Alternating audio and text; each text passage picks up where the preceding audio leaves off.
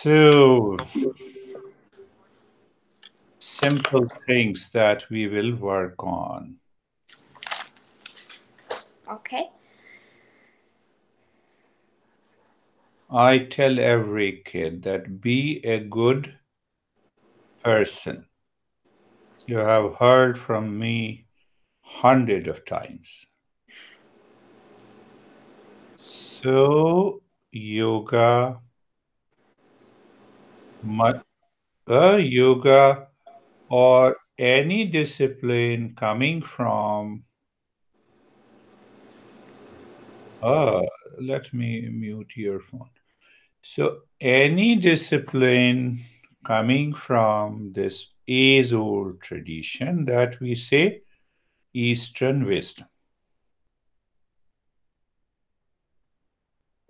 For kids, younger ones, aspiring ones, it says be a good person.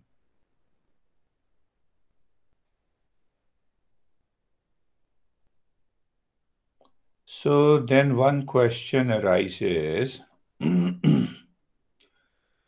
Do I have to become good person for others, for parents in the family, for my siblings, for my friends, for the society, for the nation? You see that in the age of coronavirus, we always say if you remain confined inside the house, you follow the rules, you are a good person. So you are becoming a good person in relationship to others. So what we teach, so what our masters teach is that Eastern wisdom teaches, so I have to become a good person to myself first. Right?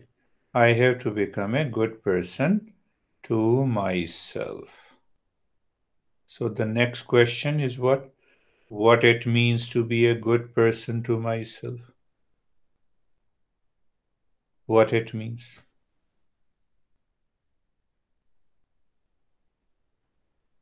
Can you say that? No. To become a good person, it means to myself, I think and I speak and I work in peace, calmness, happiness, within and in wisdom. I always think, work in peace, and speak in peace, happiness, calmness, love, and wisdom. So then what happens? I'm always living my life in peace, happiness, love, and wisdom. So when I'm living my life 24 by 7, in that peace and happiness, in that love and wisdom, then I'm a good person. To whom? I'm a good person to myself. And when I'm a good person to myself, then I'm always good to others.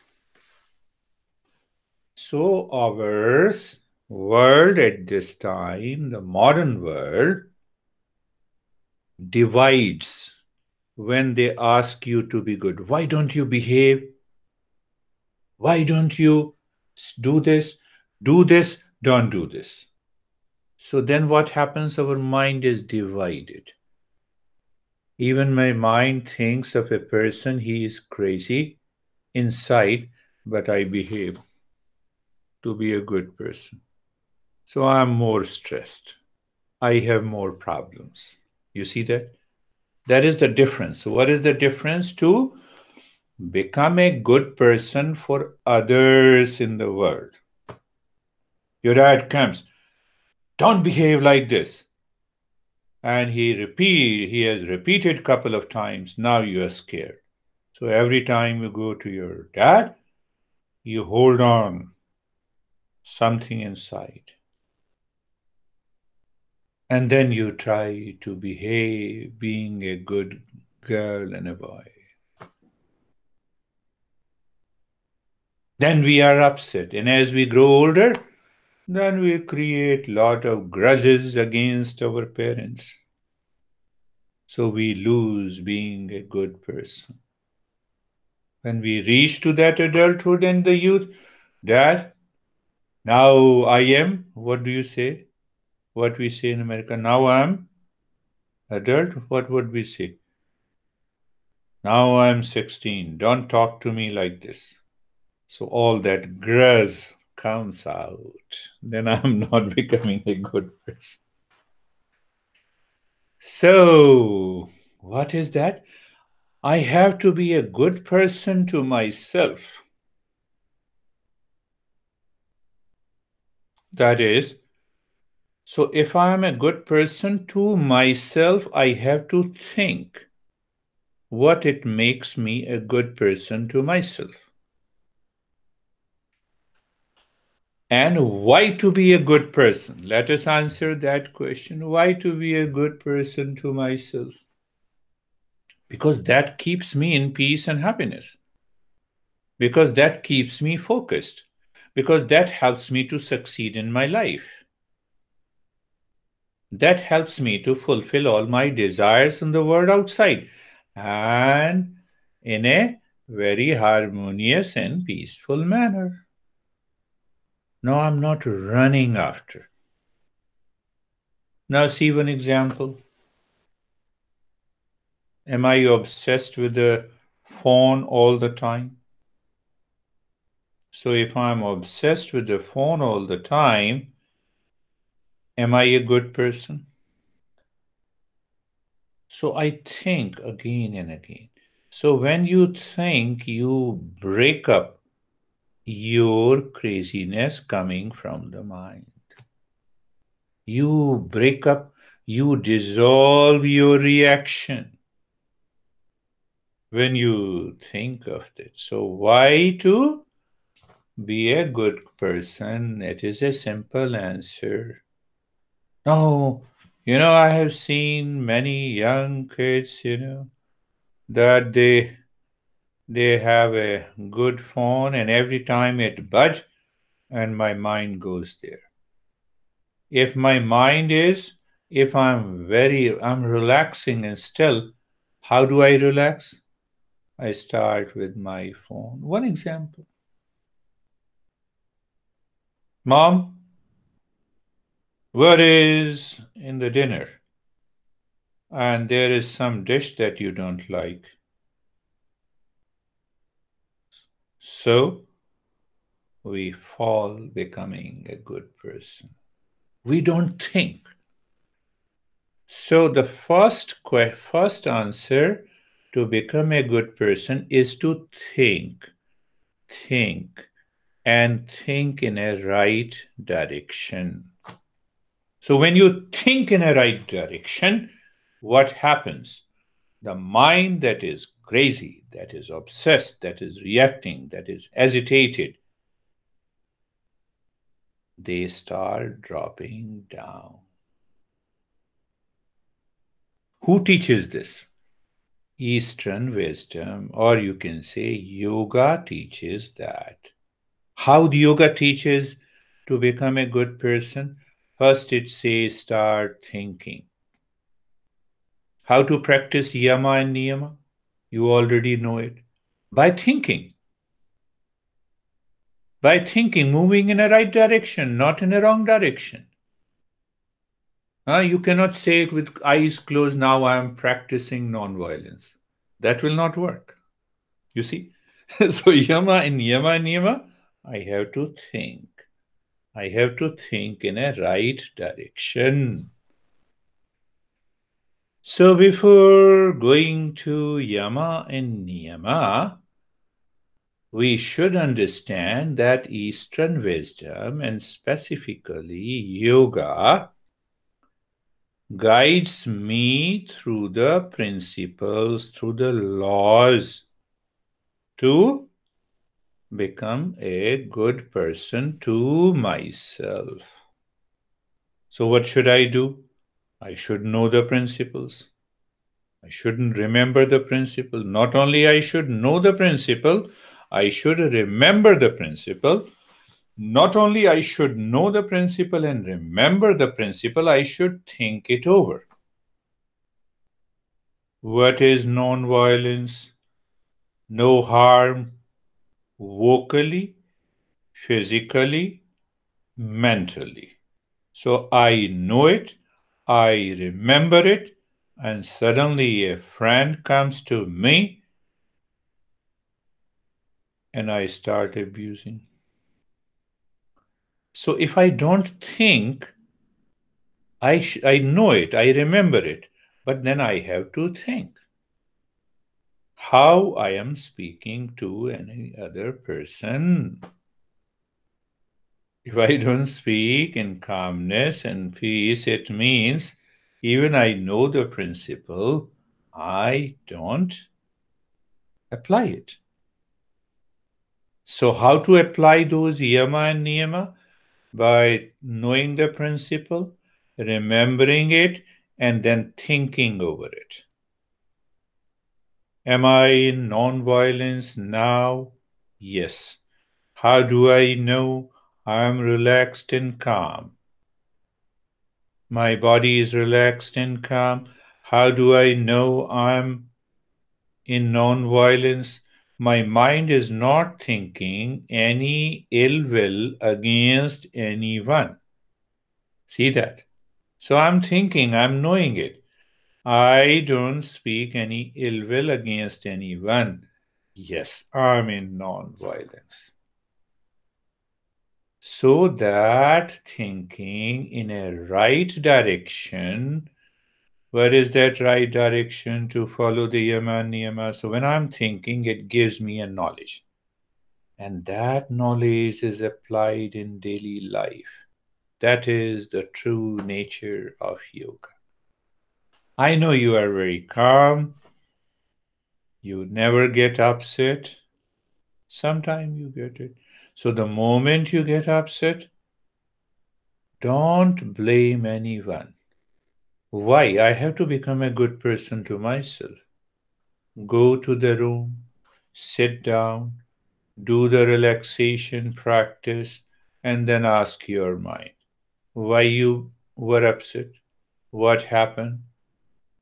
Explore by thinking. Apply by knowing the principle and remembering the principle.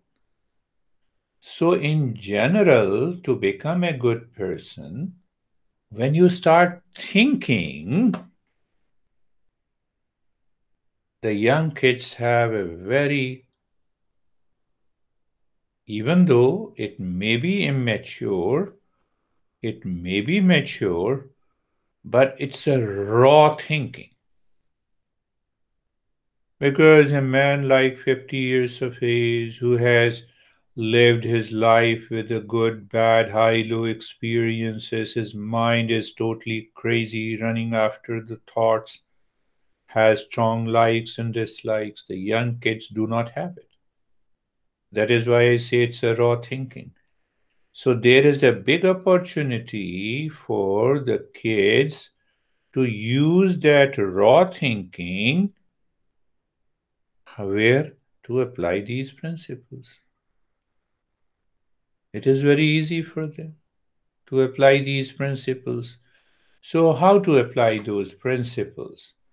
First, we know it. We know the principle, we remember it. Second, we understand it. How do we understand? By thinking.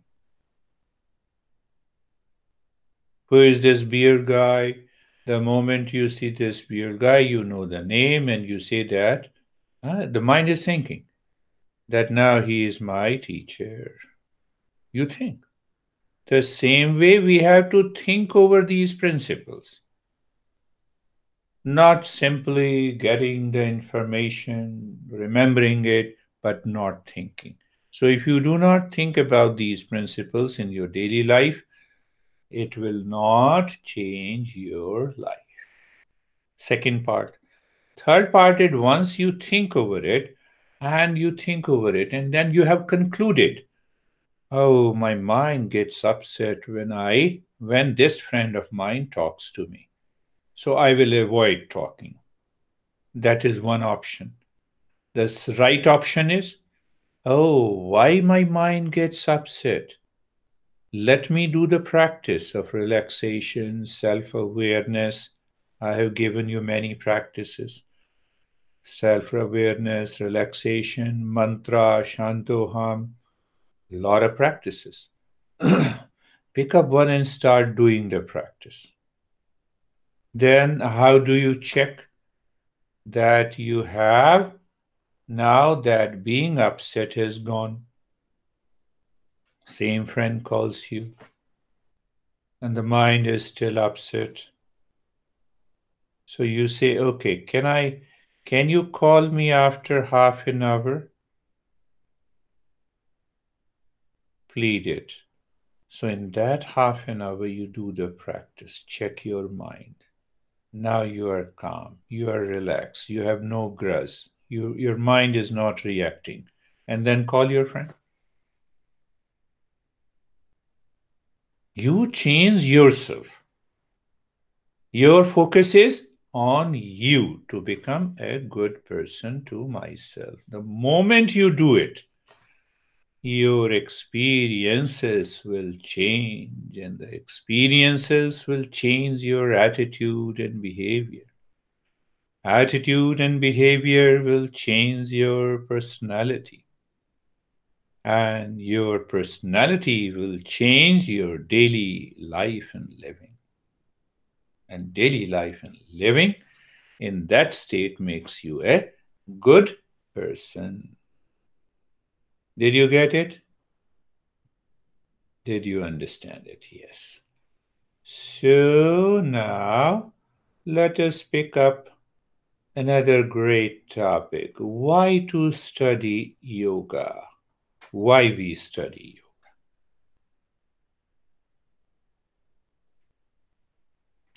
yoga? The secondary benefits: physical fitness, mental calm, emotional poise, awakening to my true nature. But understand one more thing before we go there. When I said my goal of learning and practicing yoga is to become a good person to myself, right?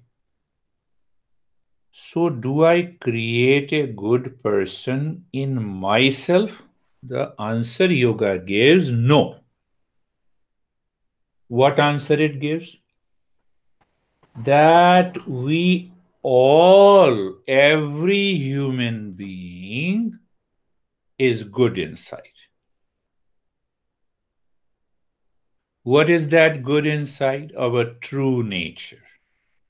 What is our true nature? It is my real self. And that real self is full of permanent peace, happiness, love, wisdom, and truth. But then why I get upset? Why I get stressed? Because of the mind. Because of the mind. So it is like something, if someone takes the responsibility of your life, maybe your young friend who is very close, you both are attached. Attachment is a poison. Love is a nectar. So now, because you are attached and you have given responsibility to your friend, that he or she can speak on your behalf. And now he or she speaks, I know Sienna, otherwise she is very good, but she get upset and she's crazy. And you hear it, you say, no, I'm not like this. That happens. So similarly, when the mind takes over the responsibility of who I am, then it causes the problem.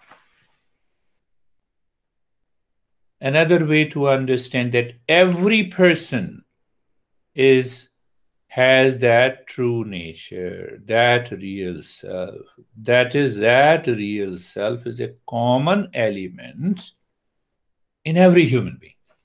Whether it is you, young, whether it is me, old, or you can say me old because I have gray beard. So many people say, no, no, no, you are not young. So it doesn't affect me. Or whether it is anyone. The common common element is real self. That real self is full of peace and happiness, irrespective of the color, age, gender, cult, nationality, religion. Yoga finds that true nature in us. So now I was answering why we study yoga. So, secondary benefit, physical well being, maybe mental well being, emotional well being, social well being, professional well being. But no, I want to know a little more. So, when you start thinking about it, no, I can be a good person. I can have a physical well being going to the gym. Why should I study yoga? So, if you think, then you should ask the question. You should always be ready to ask the question from a teacher. Why? So you start thinking. Yoga will start entering into your head. From the head, it goes into the heart because you start practicing. And from the heart, it goes down to the belly. What is that belly button represent? Action. So you start acting in your life. So the knowledge in the head drops down to the heart. Now the heart accepts that teaching. So when the heart accepts that teaching, then what happens? Then you are inspired. You wake up in the morning and first thing that you do, okay, let me start my practices because I have to become a good person to myself. You're totally absorbed. And when you practice, it further goes down into action in my life, into thinking and speaking and acting in day to day life. But our master says that yoga actually is done to bring an end to the three kinds of suffering in life. Three kinds of suffering in life. So, first kind of suffering we say adi bhautik. So, bhautik means physical. So, it means suffering caused by or caused at the physical level. You're walking and suddenly you fall because there was a big stone. Stone is physical. Or you get some physical illness. So, that is known as to bring an end to the physical suffering. Second is known as Adi Davik. So Davik literally translates as godly, but also translates suffering caused by the nature. What are those suffering? By disaster, like flood, like tsunami, and like what is happening nowadays? Coronavirus. So it gives you the wisdom, the right knowledge. Let me remain confined to my house. Let me see what scientist he says that I have not to touch my face. I have to wash my hands. So that comes because I'm doing yoga. I'm not refusing that knowledge coming from the science. I live into that wisdom. I heard that somewhere in some state the young kids went out and they were about 10, 15 kids and they started playing. And then the cop came and then they said, go to your house. You see that? I lose that wisdom, I lose that knowledge. So, second, it brings an end to the nature suffering. And the third is adhyatmic. So, adhyatmic means the mental. My mind is thinking always about others. My dad, my mom did this, my dad, my sibling, my friend did this. I'm terrible because of the world outside. So it is my mental and emotional thinking and feeling of anxiety, of reaction about others and about myself. I'm alone. What should I do? No, I feel bored because I'm alone. Why you feel bored living alone? Because you bore yourself, you will also bore others. So we have to treat that bored. So the third suffering come to an end. What is that? That is mental suffering. Mental suffering. So what did we understand? We understand that we should always know the principles. I should think over these principles after knowing. You think until, say, for example, you are thinking of relaxation, relaxation, relaxation. What is relaxation? I want to know what is relaxation, how the relaxation works, how can I do the relaxation practice, and how long I should do it, when I should do it. So you start thinking of it. So the more you think, you get the right knowledge. So let us think of the relaxation today. What is relaxation?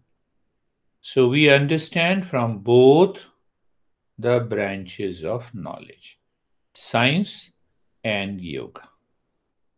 So science says there is a physical relaxation, there is a mental relaxation, there is a emotional relaxation, there is a physiological relaxation.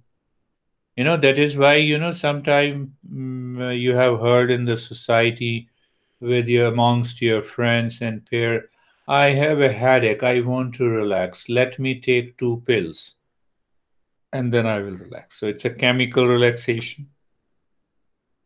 So there are many ways, you can understand that. No, no, don't disturb me. I sleep. That also gives me relaxation. So that is coming from the science. So we should keep that knowledge. Now, what do we say?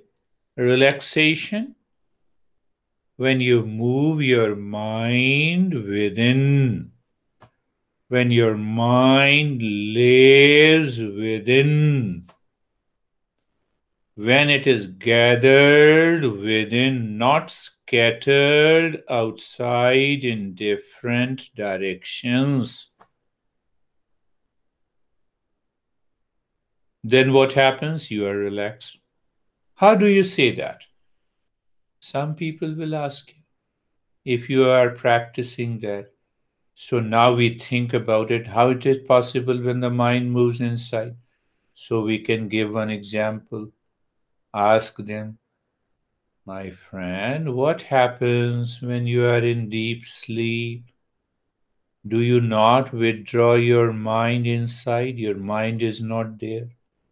It does not recognize any object of the world or the person. You don't even hear anything. So when you move within, you are not aware of the body.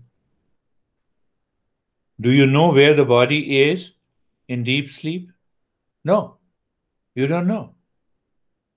We don't know whether that the body is lying in my bedroom or it is in US or it is in India or it is somewhere else. I don't know anything. Only when I wake up, I know my body was here. I had a sound sleep.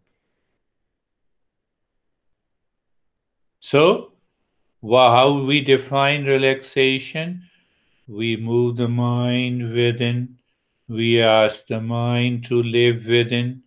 We move the mind. We gather the mind within that is scattered outside in millions of directions. So it means that is a practice. Now we know it clearly.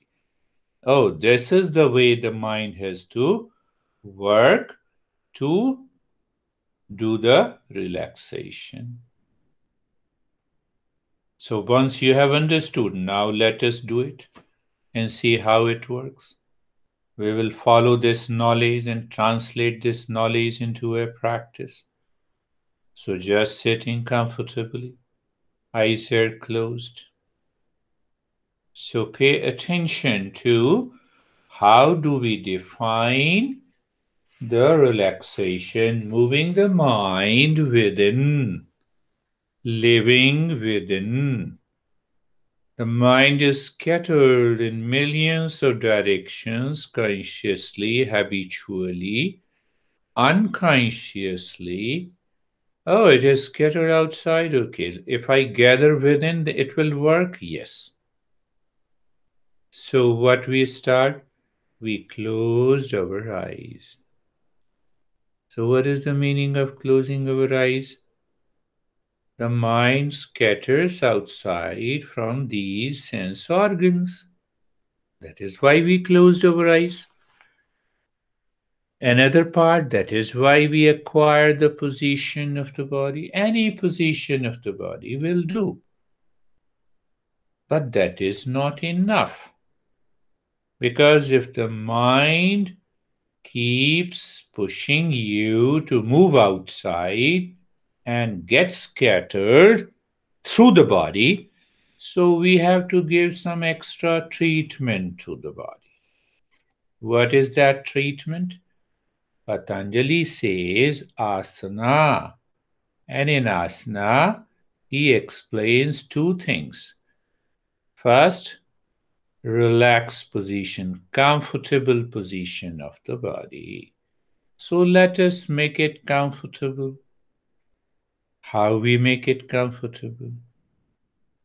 Does that being comfortable will help me gather the mind within? Yes. Why? How do I know?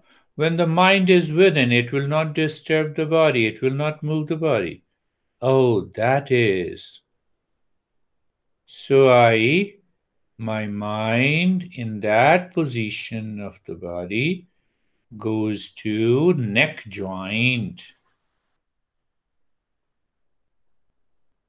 My mind is looking or moving to the neck joint. I feel the sensation.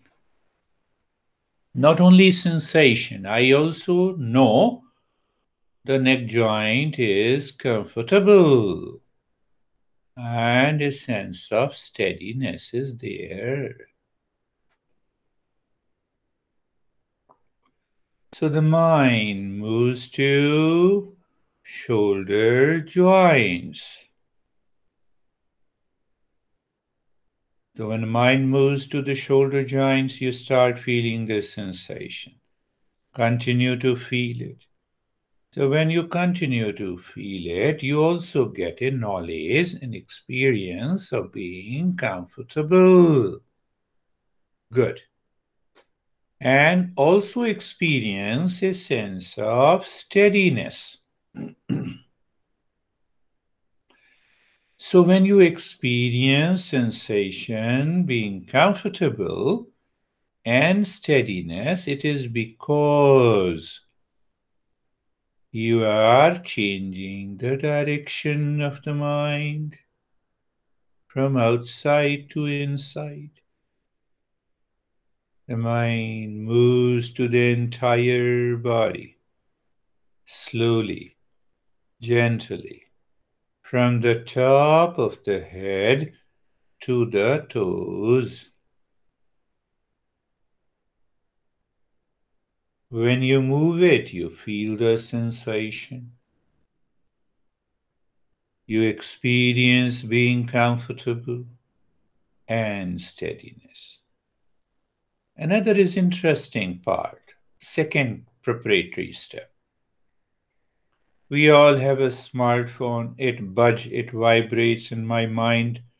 My ear, he listens to it. But I'm doing a practice, so I'm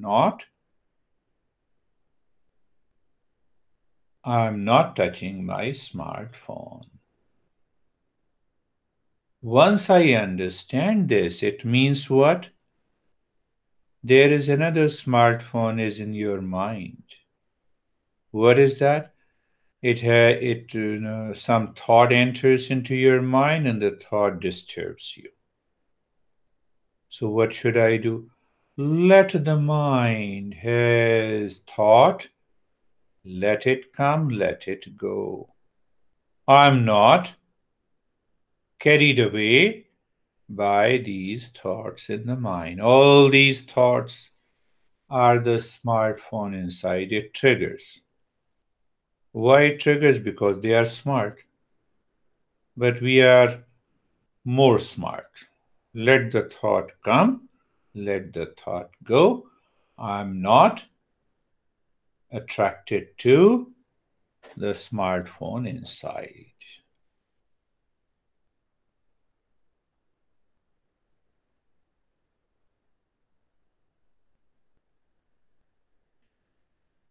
Once it is clear, we still know what is the definition of relaxation in yoga. So, with that definition in mind, now we will do one simple practice. Step. We are already doing the relaxation practice. We prepared ourselves. So, move the mind on the head and the neck. Anyone who does this enjoys. The mind is moving on the head and the neck without moving the body. So you feel the sensation, and when the mind continues to stay on the head and the neck for a little longer time, not only you feel the sensation, you also experience stillness in the head and the neck. What should I do? Hold on to that sensation. Hold on to that stillness. Why? Knowledge. What is that knowledge? I'm doing a relaxation practice. And I understood that relaxation practice is moving the mind from outside to inside. How the mind will move when it experiences sensation in stillness? Oh, that is the way. Let me check it again. On the right arm, you move the mind on the right arm. You don't move the right arm to the mind. Body is not moving. So you move the mind on the right arm. Feel the sensation and experience the stillness. Move the mind on the left arm. You're not doing anything. You are playing with the mind. That is why we say even if we sweat in a sport, we enjoy at the mental level. Look at the athlete who runs so fast, who sweats and tears. The body is totally exhausted, but the mind is so happy. I won the race. Similarly, the preparatory step, maintain that being comfortable. So just do the practice as if you are playing with the mind. The mind moves on the left arm. Be there and feel the sensation and stillness. Move the mind on the chest and the belly and the spine, at the back, the middle portion of the body, from the shoulder to the waist, the rib cage, the rib cage and the spine and the belly, all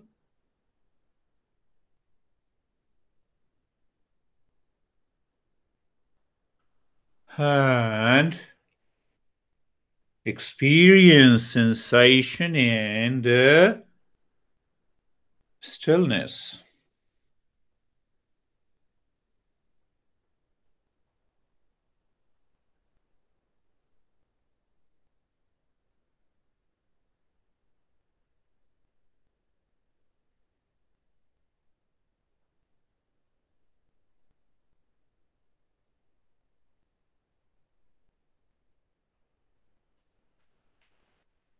Move the mind on the right leg, feeling the sensation in the stillness. The mind says, I don't feel it. Why? The mind is thinking of something else. Bring the mind back. Move the mind on the right leg. Feel the sensation in the stillness. That is how you bring the mind back. If it is thinking of something else, it's okay. No issue. Thank you, mind. Come on. Look at the left leg.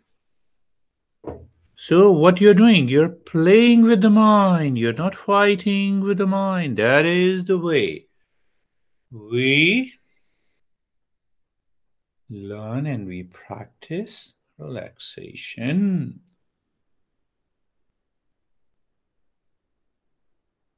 The entire body, from the top of the head to the toes. That is good. The mind moves from the top of the head to the toes. You feel the sensation and you experience the stillness. Now, we continue to the next step. So, in the next step is a very playful step. Look inside the head. You simply see the space, a darkness, or emptiness. The moment the mind sees, oh, there is nothing here, it's only darkness, you're playing with the mind.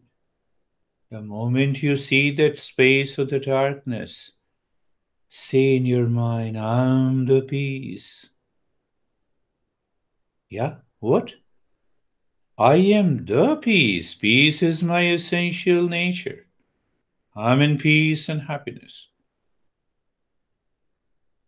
Simply say it. Don't doubt your mind. When you play with the mind, you need not to doubt it. When the mind plays with you, you have to doubt everything. When the mind plays with you, when you are in anxiety, when you are upset, when you are reactive, when you are tired, what is the solution? Practice this. Move the mind inside the heart. Again, see the space there. When you see the space, feel, just say to yourself, I'm peace and happiness.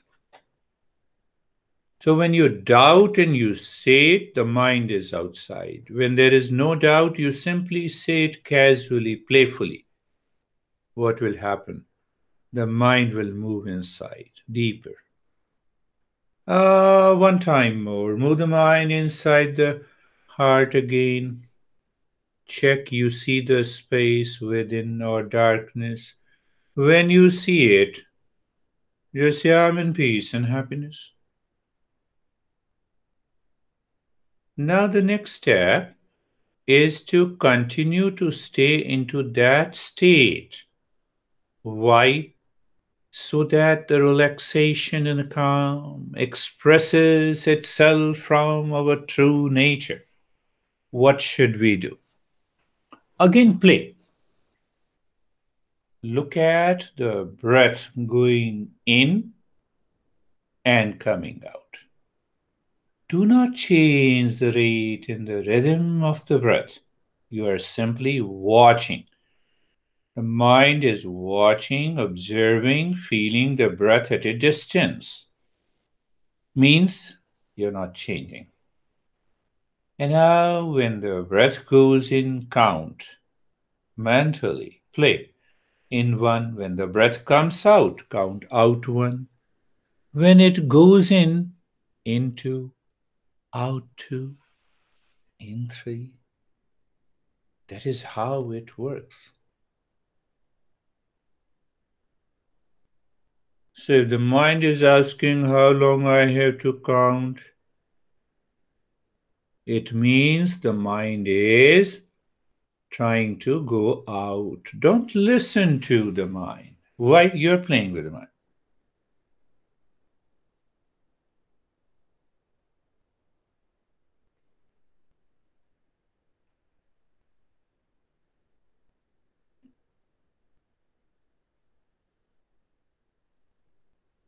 You're playing with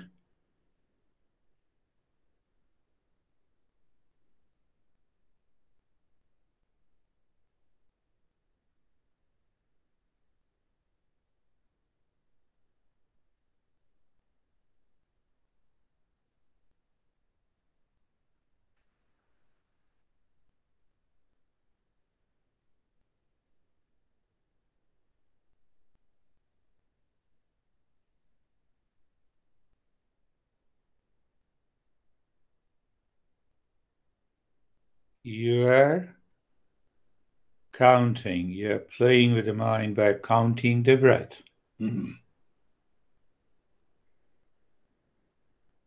Now do nothing. Stop the counting.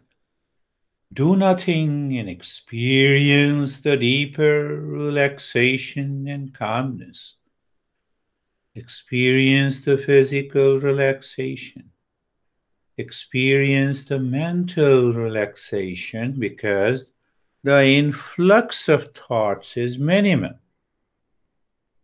And also experience the emotional relaxation.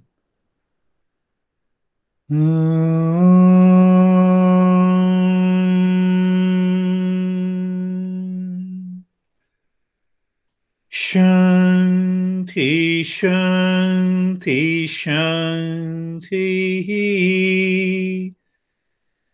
Om Shanti, Shanti, Shanti. Om Shanti, Shanti, Shanti.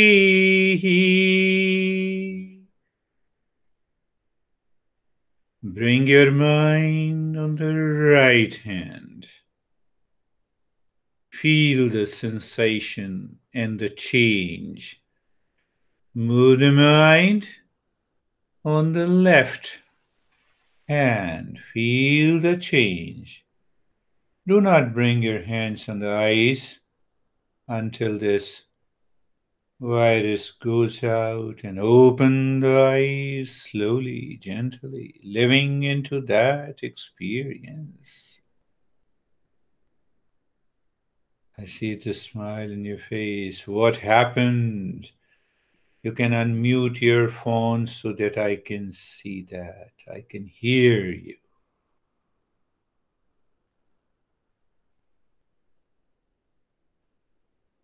I can mute it, but only you can unmute it. So there were some disturbances coming, and so I unmuted. No issue, just do this.